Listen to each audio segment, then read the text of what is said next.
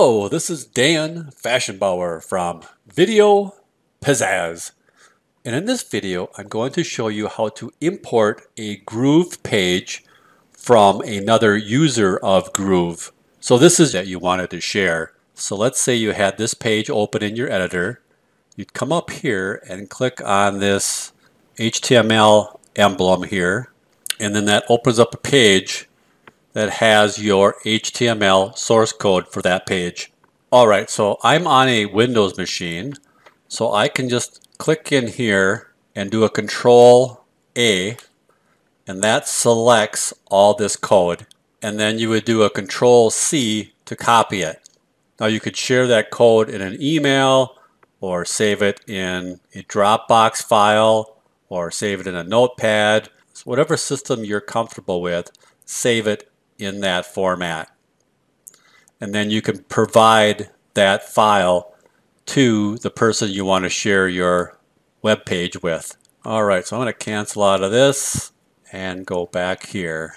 Alright, so at this point I'm going to import HTML code that I received from another Groove user so I can replicate their website in my account. So I'll come over here and click on GroovePages again. Click on New Site and click on Blank Template. Now come up here and click on the HTML code symbol.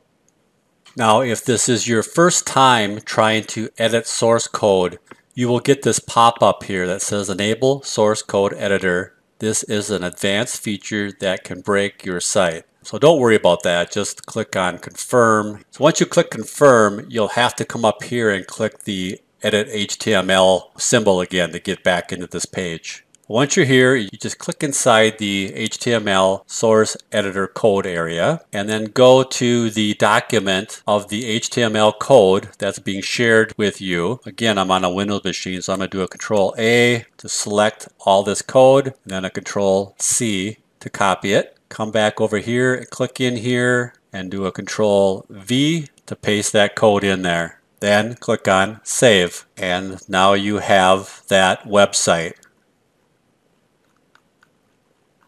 Now if you want to update the SEO for this website, you can come over here and click on Pages, and there is only one page, and that's the home page right now. Click on these three dots, click on Edit Settings. Here's where you can update the page name, page title, meta keyword, meta description, custom CSS. You can put in your tracking codes here, and you can update your open graph social media sharing icon down here. Another thing you can do is you can see how it's going to look on the different devices. So if you have a phone, this is what it'll look like on the phone. And here's the next device.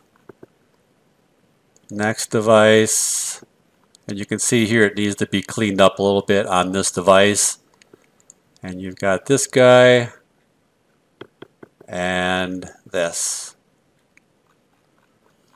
So before you publish your site, you want to make sure that you click on all 5 of these icons up here and make sure that it looks good.